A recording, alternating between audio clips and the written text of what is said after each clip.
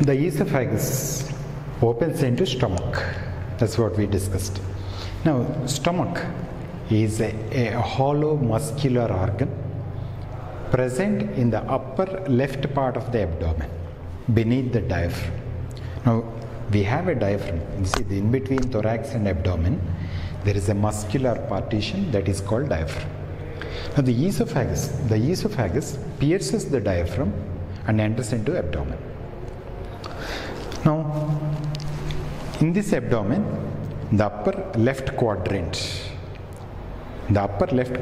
you can see J-shaped stomach. It is a muscular hollow organ. Now, the food that is hurriedly swallowed is entering into stomach. The food stays inside stomach for 3 to 4 hours. It stays inside the stomach for 3 to 4 hours.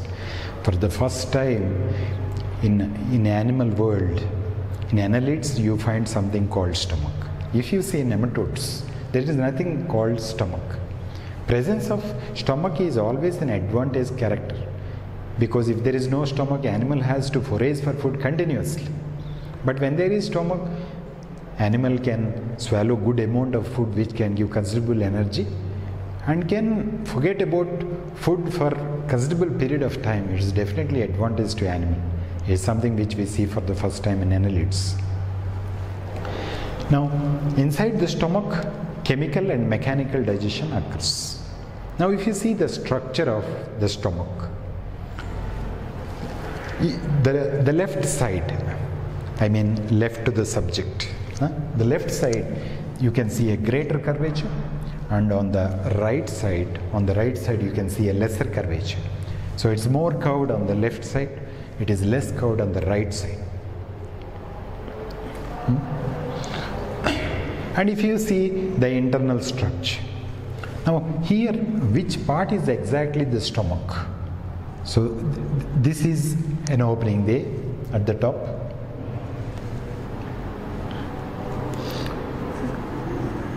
You can see an opening there. So that opening is called cardia. You call it as cardia. And it is guarded by sphincter. It's called cardiac sphincter. Same thing. So that is anything beneath that sphincter. And here you can find another sphincter here. This opening is called pylorus. You see from this direction, that opening is called pylorus. You will have pyloric sphincter. So this sphincter is called pyloric sphincter. That sphincter is called cardiac sphincter.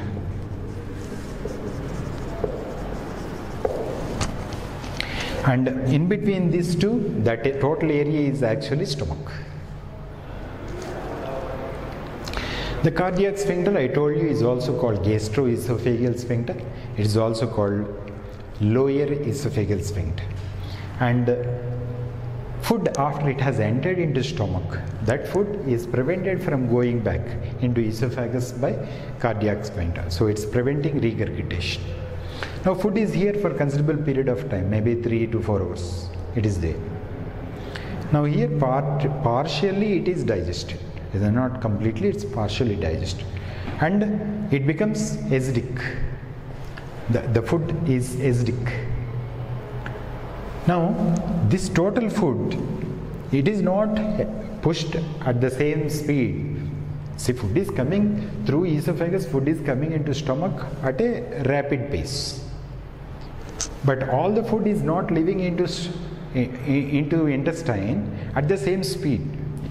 So, lower esophageal sphincter, it will regulate small quantities of food will enter into intestine. Remember, intestine is very narrow. It can accommodate only small quantities of food. So whenever that sphincter, the pyloric sphincter opens, small quantities of food will enter into small intestine.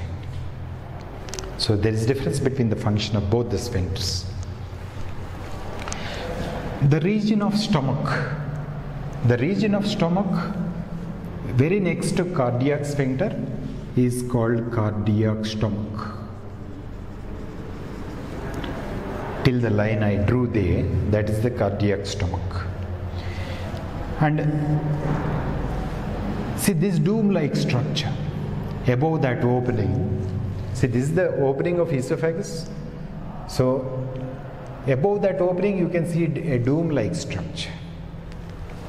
This dome-like structure is called fundic stomach.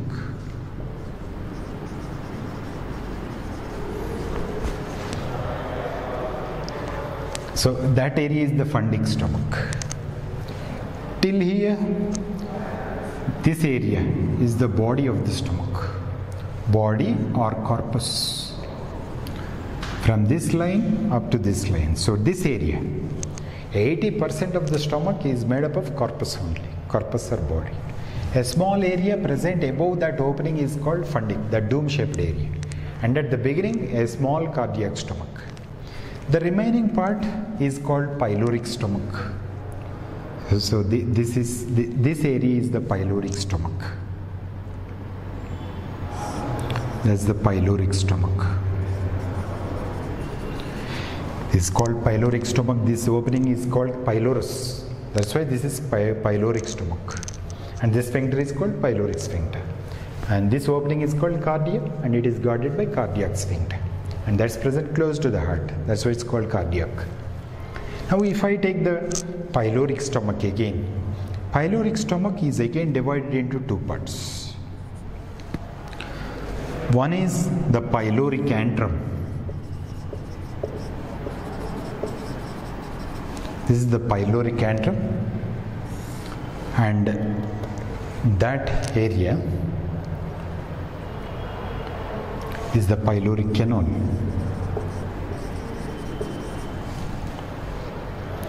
This is the pyloric antrum and this is the pyloric canal. Now in between the body and pyloric antrum, you can see a small depression. In between the body and pyloric stomach, you can see a depression. The depression is called incisura angularis.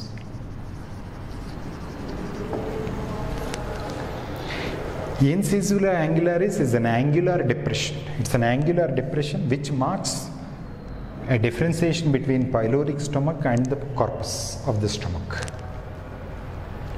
So we are seeing the structure of stomach. So this is the greater curvature on the left side. This is the lesser curvature on the right side. You can see that opening is cardia, guarded by cardiac sphincter. This opening is the pylorus, guarded by pyloric sphincter. In between these two areas, that area is the stomach. And the initial part, that total area is cardiac stomach. And that elevated region is called fundic stomach. This is the body of the stomach. And that is the pyloric stomach. The pyloric stomach divided into pyloric antrum and pyloric canal. Pyloric antrum and body is separated by an angular notch called incisura angularis. Now if you observe inside the stomach, if I take cross section of the stomach and observe, inside you can see folds. You can see folds like this. The folds are called gastric rugae. The folds are called gastric rugae. We saw esophageal rugae inside the esophagus. So inside the stomach also there are rugae, they are called gastric rugae.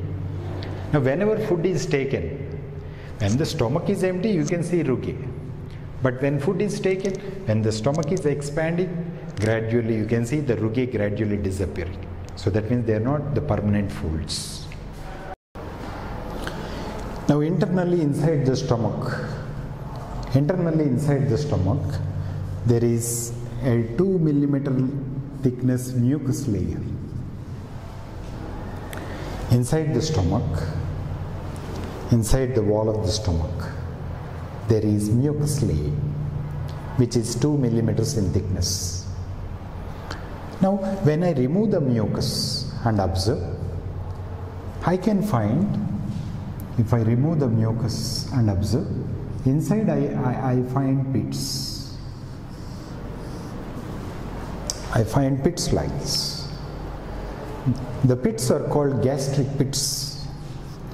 It is called gastric pits. They are called gastric pits. They are also called as foveolae gastricae.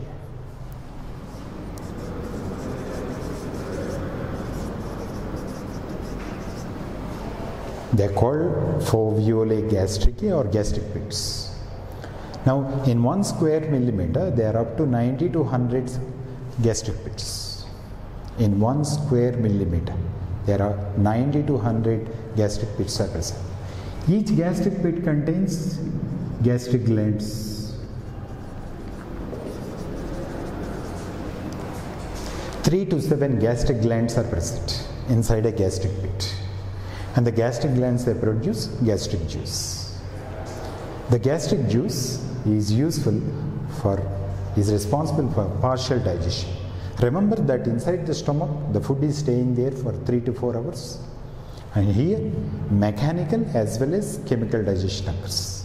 When I say mechanical digestion, the muscles are contracting. When the muscles are contracting, the food is mixed with the digestive juices, so mechanical digestion.